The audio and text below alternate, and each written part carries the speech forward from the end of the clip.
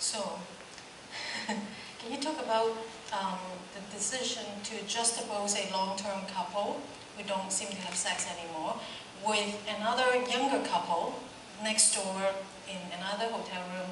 They seem to only get together to have sex.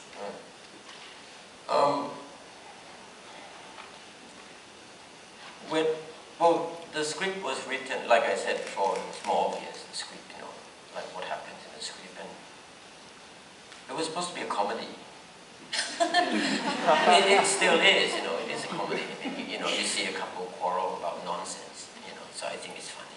I mean, for me it's funny anyway. It's a comedy. So, and we thought it would be nice because both couples, the older couple and the younger couple, both of them are actually playing games. Like the older couples, they play let's hurt each other game. You know, she knows that her jealousy is kind of baseless. It doesn't have any base. You know, she just feels jealous because the girl is so fearless and she's so straightforward and attractive. She becomes jealous, and he knows that she just want him to hold her or just touch her a bit and then it'll be okay. So he said, I'm not going to do that.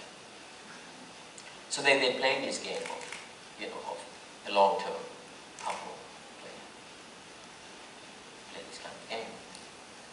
And the other couple, the younger couple, they play kind of like a bit of a sexual game, you know, that she stole the suit of the customers and put it in the room, and her boyfriend who is a bartender, comes in and dressed up as a client, and they pretend that they met him in the room accidentally, you know, and then, you know, I mean, I stay in hotels a lot, you know, and in some hotels they really have good-looking maids. Like Spanish maids, you know. Latin American hotels. Like, I stay in a hotel in Buenos Aires, and all the maids are, you can marry any of them. And Vietnamese hotel, you know, they have really nice reception. So it's kind of like they play this game, you know, like chance meeting and then having sex. So both of them are actually playing games, and we just wanted, like I said before, it was a comedy. You know, you're supposed to compare these two games, and in the end, hopefully the result would be that, oh, maybe people should talk less and have sex more or something like that. It didn't turn out that way, but it was kind of, did you say sick?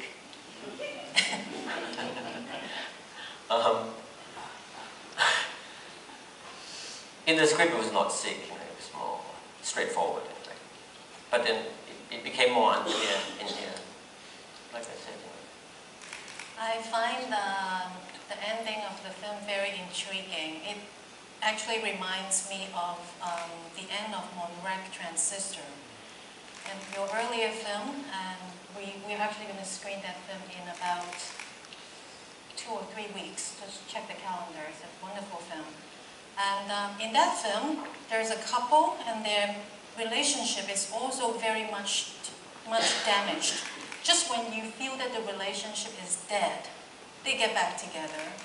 And the way they get back together so abruptly, just like in both films, make you feel that this is not possible.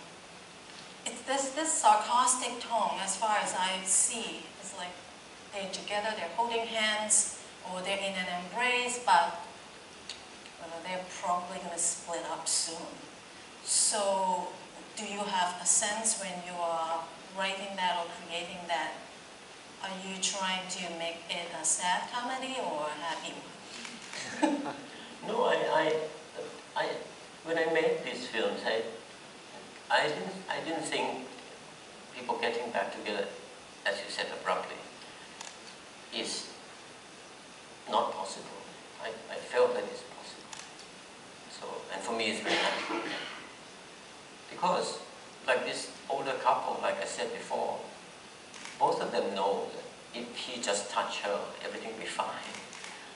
And that happens to, I think, to all of us, you know, when we have relationship and things, you know.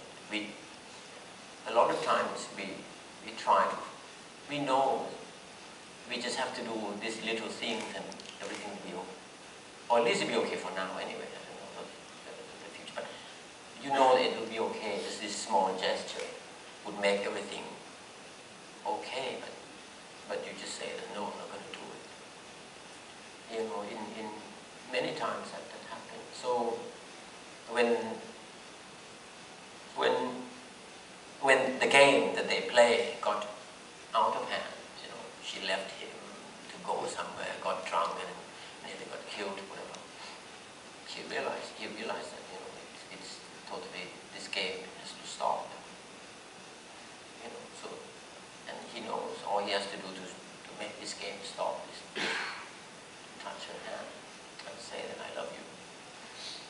And so I didn't feel that it was not possible. I felt that it was very possible. And forgiveness is an important thing. You know? Not only in relationship, but I think in life. Forgiveness just makes everything kind of okay. Well, I would like to take some questions from the audience. Can we bring up the house light a little bit so that I can see them?